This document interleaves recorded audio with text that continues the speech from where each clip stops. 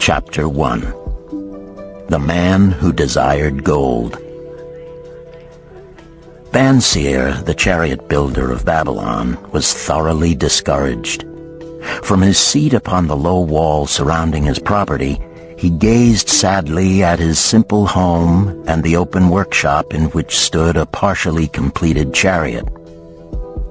His wife frequently appeared at the open door. Her furtive glances in his direction reminded him that the meal bag was almost empty and he should be at work finishing the chariot, hammering and hewing, polishing and painting, stretching taut the leather over the wheel rims, preparing it for delivery so he could collect from his wealthy customer. Nevertheless, his fat, muscular body sat stolidly upon the wall. His slow mind was struggling patiently with a problem for which he could find no answer. The hot tropical sun, so typical of this valley of the Euphrates, beat down upon him mercilessly. Beads of perspiration formed upon his brow and trickled down unnoticed to lose themselves in the hairy jungle on his chest. Beyond his home towered the high terraced walls surrounding the king's palace. Nearby, cleaving the blue heavens, was the painted tower of the Temple of Bel. In the shadow of such grandeur was his simple home and many others far less neat and well cared for. Babylon was like this, a mixture of grandeur and squalor, of dazzling wealth and direst poverty, crowded together without plan or system within the protecting walls of the city. Behind him, had he cared to turn and look, the noisy chariots of the rich jostled and crowded aside the sandaled tradesmen as well as the barefooted beggars. Even the rich were forced to turn into the gutters to clear the way for the long lines of slave water carriers on the king's business, each bearing a heavy goatskin of water to be poured upon the hanging gardens. Bansir was too engrossed in his own problem to hear or heed the confused hubbub of the busy city. It was the unexpected twanging of the strings from a familiar lyre that aroused him from his reverie. He turned and looked into the sensitive, smiling face of his best friend, Kabai, the musician. "May the gods bless thee with great liberality, my good friend," began Kabai with an elaborate salute. "Yet it does appear they have already been so generous thou needst not to labor. I rejoice with thee in thy good fortune. More, I would even share it with thee. Pray, from thy purse, which must be bulging, else thou wouldst be busy in yon shop, extract but 2 humble shekels and lend them to me until after the nobleman's feast this night. Thou wilt not miss them ere they are returned." "If I did have 2 shekels," Bansir responded gloomily, "to no one could I lend them, not even to you, my best of friends, for they would be my fortune, my entire fortune. No one lends his entire fortune, not even to his best friend." "What?" exclaimed Kabai with genuine surprise. "Thou hast not 1 shekel in thy purse, yet sit like a statue upon a wall? Why not complete that chariot? How else canst thou provide for thy noble appetite? 'Tis not like thee, my friend. Where is thy endless energy? Doth something distress thee? Have the gods brought to thee troubles?" "A torment from the gods it must be," Bansir agreed. "It began with a dream, a senseless dream in which I thought I was a man of means. From my belt hung a handsome purse, heavy with coins. There were shekels which I cast with careless freedom to the beggars. There were pieces of silver with which I did buy finery for my wife and whatever I did desire for myself. There were pieces of gold which made me feel assured of the future and unafraid to spend the silver. A glorious feeling of contentment was within me. You would not have known me for thy hard-working friend. nor wouldst have known my wife, so free from wrinkles was her face and shining with happiness. She was again the smiling maiden of our early married days." "A pleasant dream indeed," commented Kabai. "But why should such pleasant feelings as it aroused turn thee into a glum statue upon the wall?" "Why, indeed? Because when I awoke and remembered how empty was my purse, a feeling of rebellion swept over me. Let us talk it over together, for, as the sailors do say, we ride in the same boat, we two. As youngsters we went together to the priests to learn wisdom. As young men we shared each other's pleasures. As grown men we have always been close friends. We have been contented subjects of our kind. We have been satisfied to work long hours and spend our earnings freely. We have earned much coin in the years that have passed, yet to know the joys that come from wealth, we must dream about them. Bah! Are we more than dumb sheep? We live in the richest city in all the world. The travelers do say none equals it in wealth.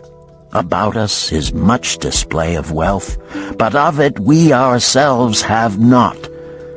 After half a lifetime of hard labor, thou, my best of friends, hast an empty purse, and sayest to me, "May I borrow such a trifle as 2 shekels until after the nobleman's feast this night?" Then what do I reply? Do I say, "Here is my purse, its contents will I gladly share"? No, I admit that my purse is as empty as thine. What is the matter? Why cannot we acquire silver and gold, more than enough for food and robes? Consider also our sons, Bansir continued. Are they not following in the footsteps of their fathers? Need they and their families, and their sons' families, live all their lives in the midst of such treasures of gold, and yet, like us, be content to banquet upon sour goat's milk and porridge? Never in all the years of our friendship didst thou talk like this before, Bansir. Kabai was puzzled.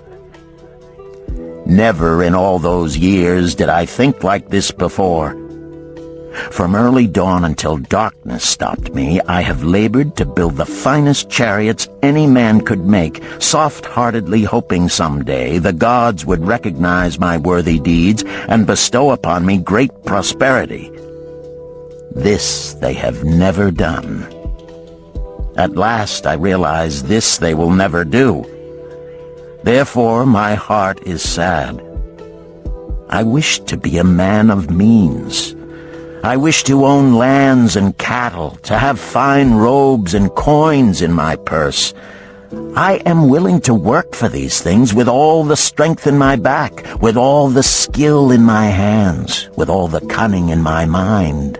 But I wish my labors to be fairly rewarded. What is the matter with us? Again, I ask you, why cannot we have our just share of the good things so plentiful for those who have the gold with which to buy them? Would I knew the answer, Kabai replied. No better than thou am I satisfied. My earnings from my lyre are quickly gone.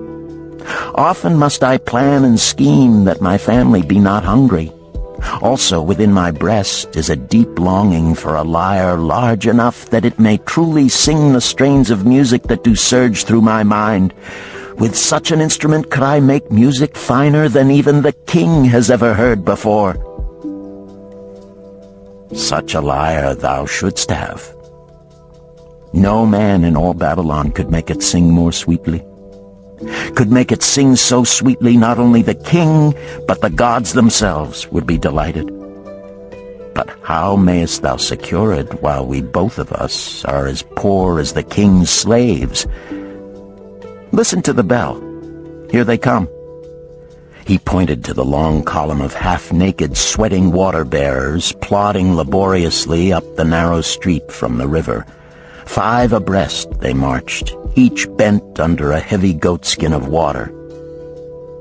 "A fine figure of a man he who doth lead them," Kabai indicated the wearer of the bell who marched in front without a load.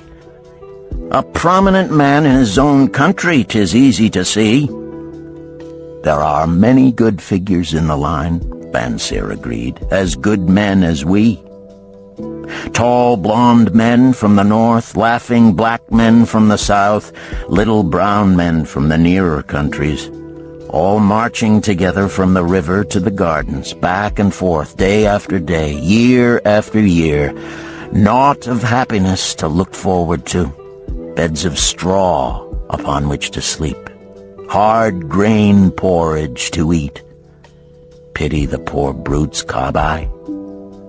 Pity them I do, yet thou dost make me see how little better off are we, free men though we call ourselves. That is truth, Kabai. Unpleasant thought though it may be. We do not wish to go on year after year living slavish lives, working, getting nowhere. Might we not find out how others acquire gold and do as they do? Kabai inquired. Perhaps there is some secret we might learn if we but sought from those who knew, replied Bansir thoughtfully. This very day, suggested Kabai, I did pass our old friend Arkad, riding in his golden chariot. This I will say, he did not look over my humble head as many in his station might consider his right. Instead, he did wave his hand that all onlookers might see him pay greetings and bestow his smile of friendship upon Kabai, the musician. He is claimed to be the richest man in all Babylon, Bansir mused. So rich, the king is said to seek his golden aid in affairs of the treasury, Kabai replied. So rich, Bansir interrupted. I fear if I should meet him in the darkness of the night, I should lay my hands upon his fat wallet. Nonsense, reproved Kabai. A man's wealth is not in the purse he carries. A fat purse quickly empties if there be no golden stream to refill it. Arkad has an income that constantly keeps his purse full, no matter how liberally he spends. Income, that is the thing, ejaculated Bansir. I wish an income that will keep flowing into my purse whether I sit upon the wall or travel to far lands. Arkad must know how a man can make an income for himself. Dost suppose it is something he could make clear to a mind as slow as mine? Methinks he did teach his knowledge to his son, Nomasir, Kabai responded. Did he not go to Nineveh and, so it is told at the inn, become, without aid from his father, one of the richest men in that city? Kabai, thou bringest to me a rare thought. A new light gleamed in Bansir's eyes. It costs nothing to ask wise advice from a good friend, and Arkad was always that. Never mind though our purses be as empty as the falcon's nest of a year ago. Let that not detain us. We are weary of being without gold in the midst of plenty. We wish to become men of means. Come, let us go to Arkad and ask how we also may acquire incomes for ourselves.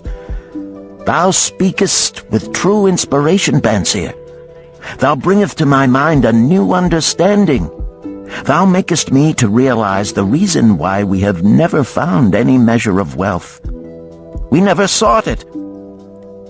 Thou hast labored patiently to build the staunchest chariots in Babylon. To that purpose was devoted your best endeavors. Therefore, at it thou didst succeed. I strove to become a skillful lyre player, and at it I did succeed. In those things toward which we exerted our best endeavors, we succeeded. The gods were content to let us continue thus. Now at last we see a light bright like that from the rising sun. It biddeth us to learn more, that we may prosper more.